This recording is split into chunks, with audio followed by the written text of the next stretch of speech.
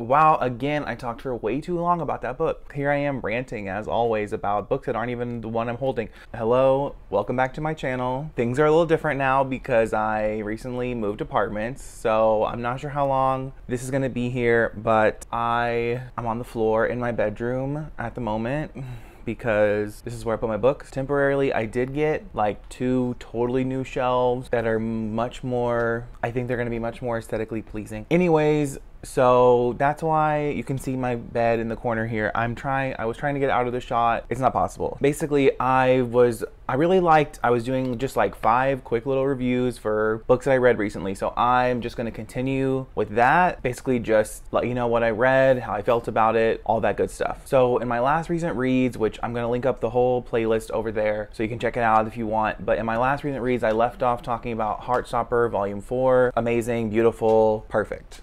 Perfect. I need to read more by Alice Oseman, just putting it out there. And in the last video, I literally ended it by just saying, like, don't even just click off the video, read Heartstopper. Still stand by that. Don't even, just go read Heartstopper. All right, if you're still here somehow, then, oh, I have such a big forehead. All right. After that last recent reads, I made a full entire ranking of all the Percy Jackson books because I had read all the Percy Jackson books. So I will also link that up above and down below if you want to check that out. Just going over my thoughts of that series, which I think I have some fairly unpopular opinions as far as which books I enjoyed more than others about Percy Jackson. I know it's a very popular series, so feel free to check it out. But in that video, I did not discuss the next book I read after that, which was The Lost Hero. Hello, it's me with the same background that you saw. Not me in the future inserting a clip of myself to tell you what this specific book is about, because I assumed that you watch as much booktube as I do and thought you would just automatically know what book I'm talking about. It's the same outfit, can you tell? It's the same background. So The Lost Hero is a book that takes place in the Percy Jackson world, and it follows a completely different set of characters that are at a different camp. I don't want to spoil things because I didn't know much going in. That's how I like to go into my books. I don't like to know too much. It's another camp with half god, half mortal children. That's all I need to know, really. Which I only gave 3 stars because I did not give The Lost Hero a high rating. I mean, 3 stars is like, I enjoyed it, I'm glad I read it. You know, I do want to continue on with the series and all that stuff because I feel like a big part of why I didn't super love it was because Percy wasn't like as involved in the books. And obviously if you've read it, you know the way that book 1 ends in the series, then the future books are more exciting. So, and the future books definitely seem to be more exciting. But what can I say? Basically, you're just following a whole new set of characters that have nothing to do with Percy in this first book. And I really like, what was his name? Leo. I loved Leo, but I do remember their names though. I feel like if I can remember the characters' names that says something. I want to say it was Leo and Piper, and I can't remember the third person's name, but I remember liking Leo, and I was pretty neutral on Piper, but I do want to read it. I want to continue like on the Rick Riordan train and everything, but there are just so many other books that I also want to read. But I would just, you know, it's nice to just read in like one universe. Like if you've watched any of my videos, you know how I feel about Cassandra Clare. I love all of Cassandra Clare. But so that's how I felt about The Lost Hero. There it is. Next. Okay, and then after that, I decided for whatever reason to pick up A Darker Shade of Magic, which this is A Darker Shade of Magic by V.E. Schwab. So this is set where there are 4 parallel Londons, and there's an Antari, Kel, who can travel between all the different Londons. And there's like elemental magic and obviously traveling between worlds type of magic. And there's Black London, Red London, White London, and Gray London. And they all have different various levels of magic. So that's what A Darker Shade of Magic is about, which is followed by A Gathering of Shadows, the second book in that series. So I'm about to just talk about both of them. Once again, assuming that you watch hours and hours of booktube like me, aka you're a loser. But that's okay because I'm a loser, and I hope that there's losers watching. I bought this a while ago and never actually like started it, but then I read like the first 40-50 pages. I put this in my 5-star predictions video. I'll link that as well. I put this in that video because I was expecting to obviously love it. I gave this one a 4-star. I have a spoiler-free review that's now up if you want to check that out. And then by the time you see this, there should also be a spoiler-filled review posted, so you can check out that on my channel to kind of, you know, if you've read it, you can check that out. If you haven't read it, you can check out the spoiler-free. I want to do that more on my channel, by the way, just so that I can appeal to like people who have read or people who have not read, and then then you can, you know, I think it's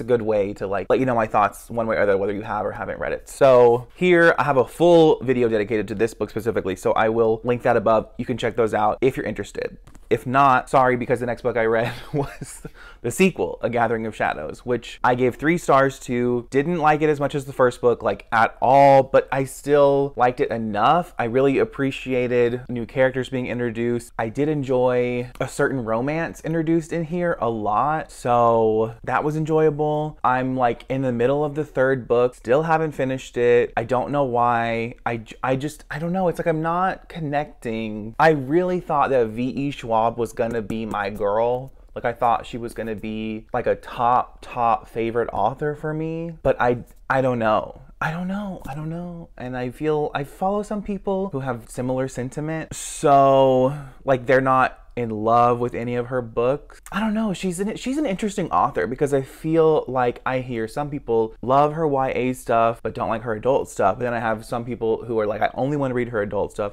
I don't like any of her YA stuff. And somebody that I follow said that they couldn't connect to any single book, YA or adult, by V.E. Schwab, except for The Invisible Life of Addie LaRue, which also was in my 5-star predictions, but now it's kind of like less of a 5-star prediction based off of this. But so I don't know, man. V.E. Schwab is an interesting one. I might make like a whole, I definitely want to read This Savage Song, and I definitely want to read The Archived. I want to read both of those like series also.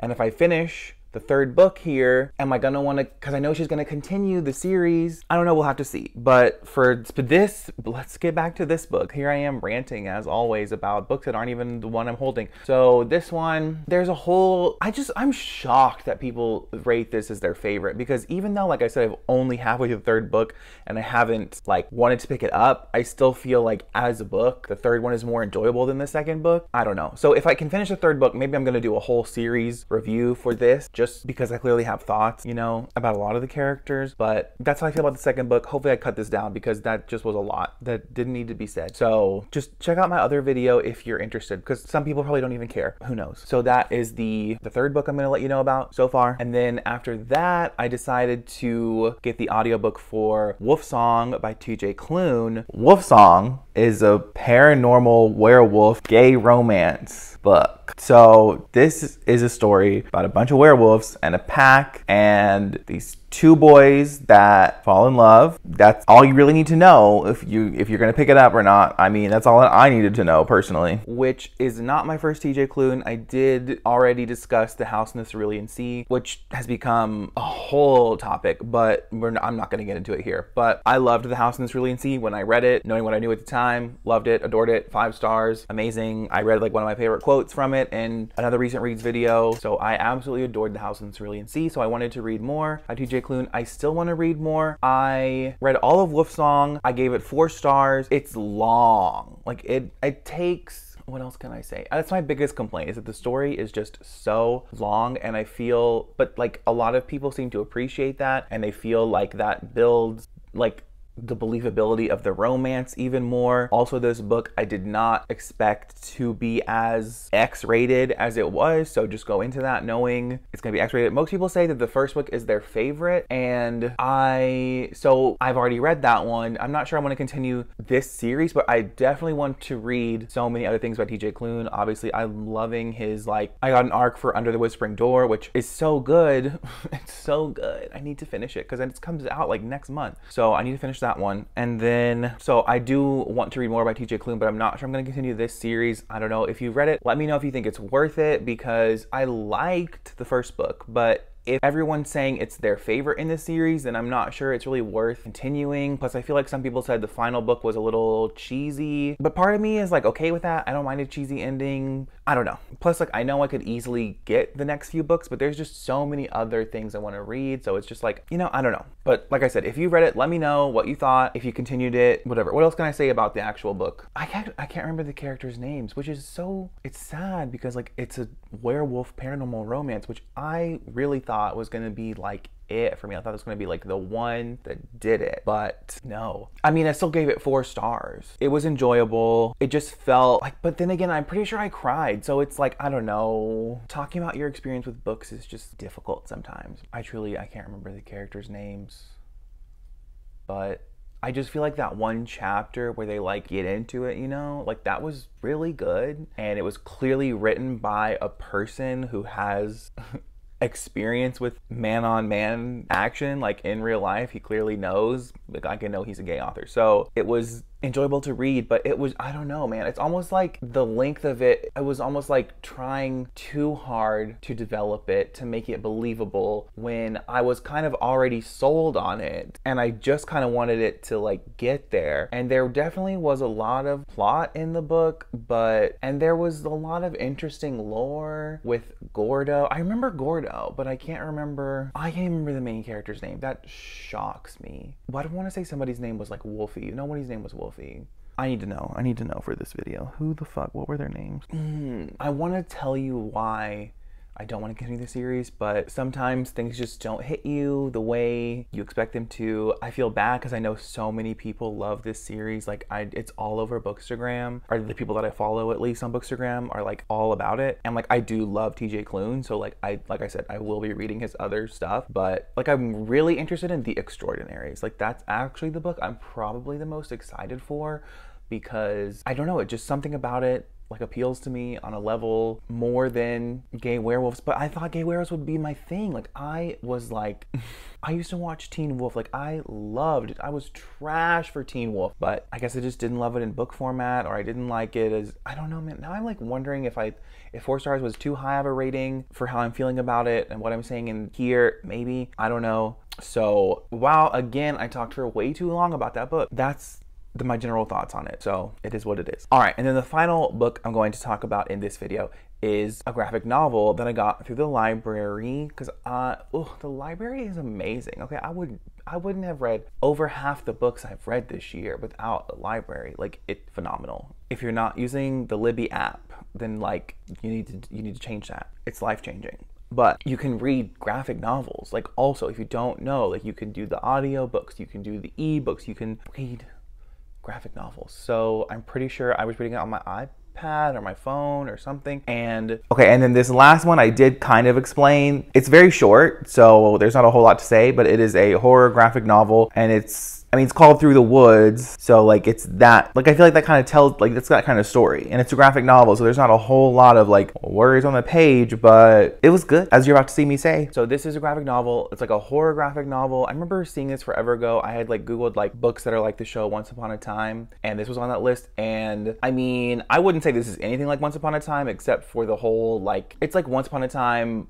with horror. Like it's a horror graphic novel, but it was pretty chilling. Don't want to spoil the ending, but the ending is very like, it's gonna give you the chills down your spine, which is something I really enjoy in books. Like it's not something, I was never into horror movies, but which is so interesting to think about, the fact that like these mediums of, well, no, because I love the show Supernatural, which like, but it doesn't give me chills down my spine. But if I'm gonna read something, like reading something that gives you chills down your spine, by the way, yeah, I have so many videos about this series, okay? It's my favorite. Reading something that gives me chills down my spine is one of my favorite experiences in life. I experienced that with Through the Woods, so obviously I really liked it. Okay, so those are all the books I'm gonna talk about in this video. Probably gonna see me wearing the same shirt like next week. I'll leave my Instagram, Goodreads, Twitter, all that'll be in the description. I'd love it if you would follow me on there, message me on there, let me know what you thought about any of these books I mentioned. I'd love to chat with you about books. Have a great day. Bye.